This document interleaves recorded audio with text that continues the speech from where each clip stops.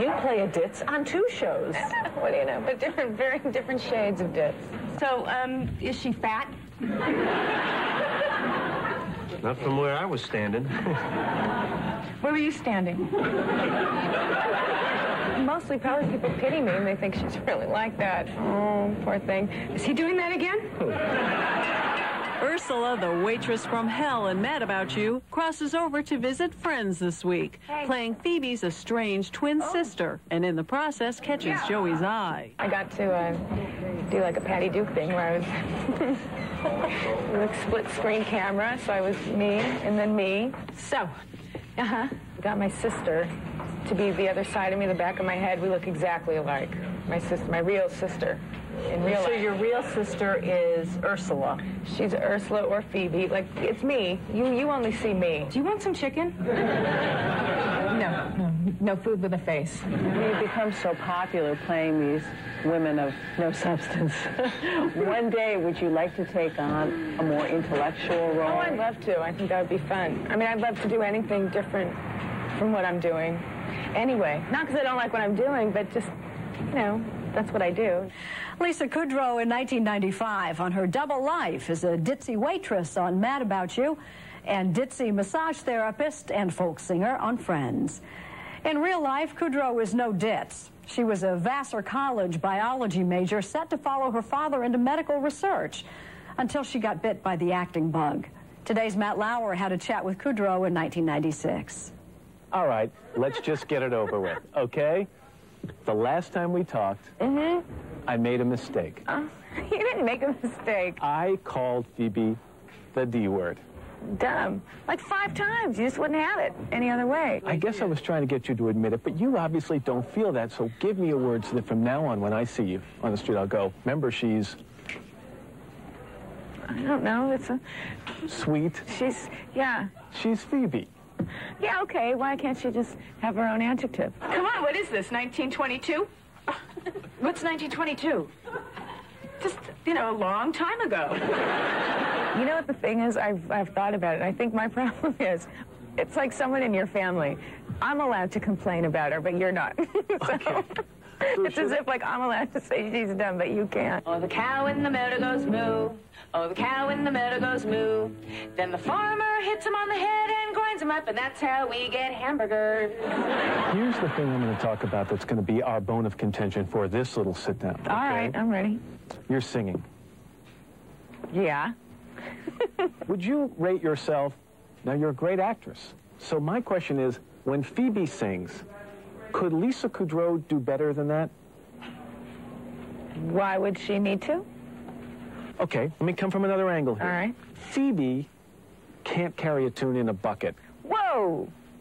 Lisa, can she sing? I'm sorry, I was doing such a good job of acting, you probably thought I was really upset. I defy you to find someone who will be able to say a line like Lisa Kudrow. She's completely unique. See, I can be a waitress. I can be a waitress. Oh, thank you. See, Phoebe. Really, Phoebe? Because, you know, you'd have to be an actual waitress. This can't be like your I can be a bear cub thing. I can be a waitress. Okay, watch this.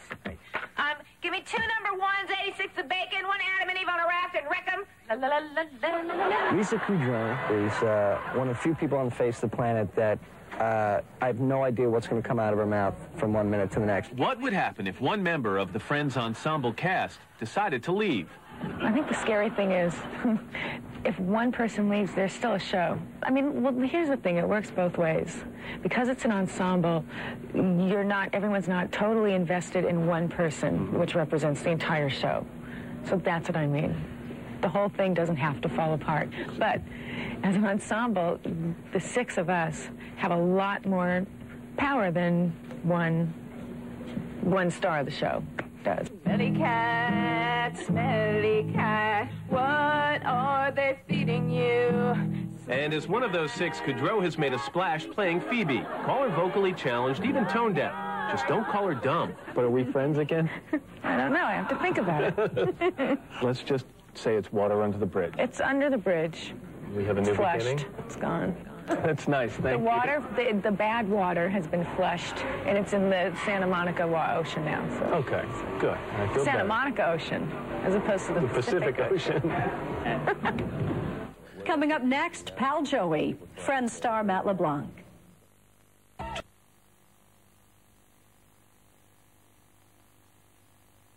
Today we talk with Matt LeBlanc, better known as Joey, who seems to be tailor-made for the role.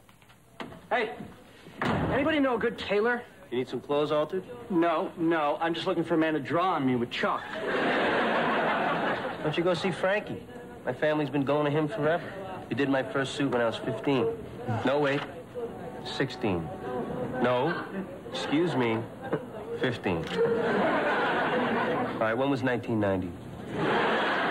We talked, I think it was about a year and a half ago.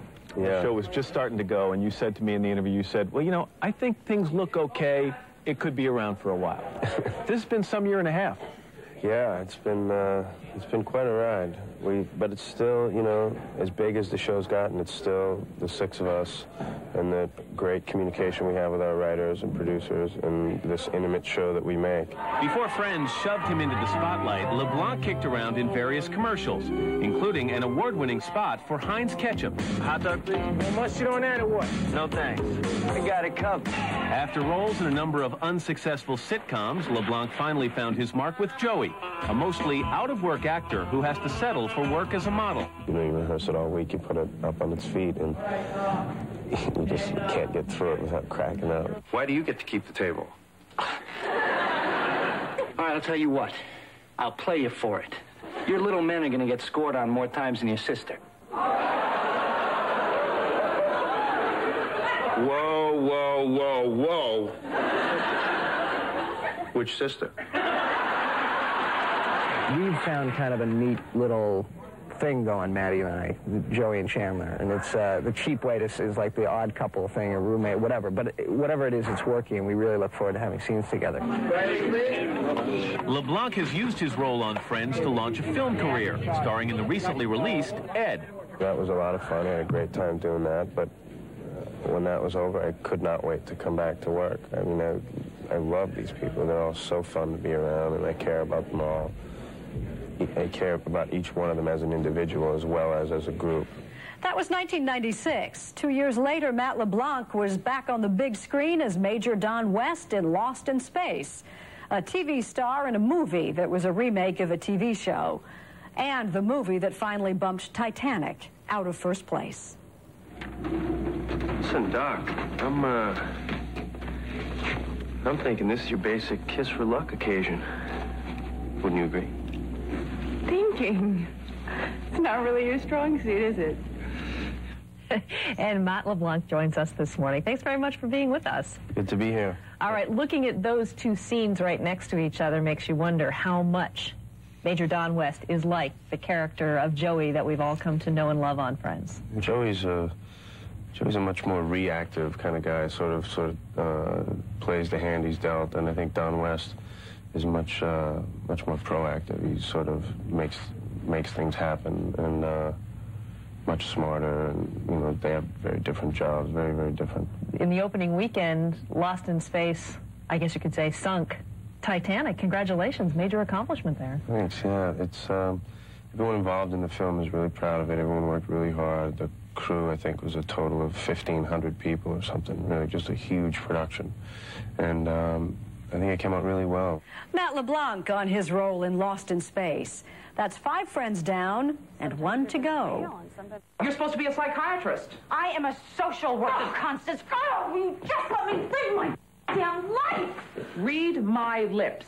George is G-A-Y. Gay. I know you've been quoted as saying a lot of people are out there sharpening their knives. Do you feel like the public doesn't give you all, the cast of Friends, a fair shake when you try to jump from the small screen to the big screen?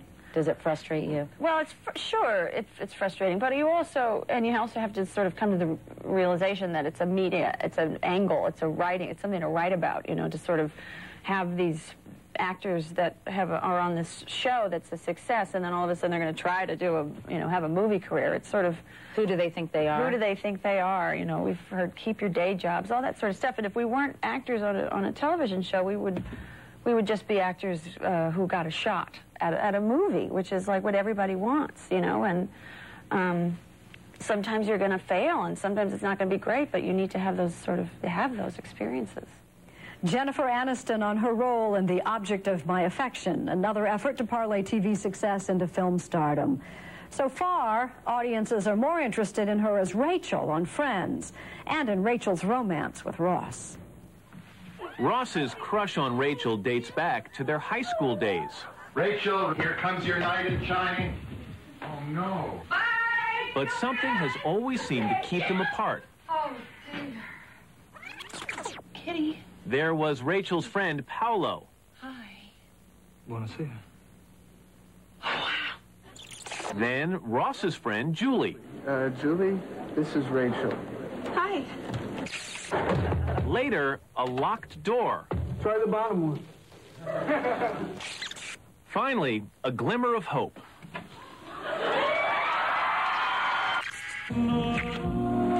And at last, the magic moment. For one reason or another, the country has a collective crush on Jennifer Aniston. Maybe because she's so kind and giving. Or maybe it's just the hair. So I'm looking at it. You're scared. No, I'm looking at it, and don't get me wrong, it's lovely. But it's a haircut. What's the big deal? What? I mean, yeah. I don't know. I mean, have you ever, do you look? I feel like we're like kidding everybody. In malls across the country, girls are walking into their hairdressers and saying, that's the look I want. But in reality, it's flattering. It's flattering, but you know what? There's definitely a part of you that says, why am I getting noticed for my haircut and not for my work? Courtney Cox said that Jennifer and Rachel are a little bit similar because they both can be distracted. I'm distracted. Not distracted. I just think I go into my head. People make fun of me because Matt always makes fun of me because I go off and I'll go into the zone. Before Friends, it was her career that was off in a zone in a series of highly unsuccessful sitcoms, including Ferris Bueller. So, Ferris, do you think you could, forget everything bad I ever did to you and introduce me to Les? They've all gotten on the air except for one pilot, but they'll last maybe 6 episodes, 13 episodes. I think the most I did was 19 episodes of a show. And then they're never heard of, and nobody knows about them. And you think, that's sort of sad, but there's a reason for it. There's a reason for it, and here's my reason. Mark? Aniston says when she first walked in with her 5 new co-stars, she knew this time would be different. When I met these actors, it was just, you just thought, this is a good thing. This is a good one. This combination of people, this mix works really, really well, and I think people will like it. People did like it, of course. From the beginning, Friends attracted an audience in large part because the cast had real chemistry. It's easy to believe that even when the cameras aren't rolling, the 6 stars of Friends were friends. That's time and again for now. Thanks for joining us. I'm Jane Pauley, and we're history.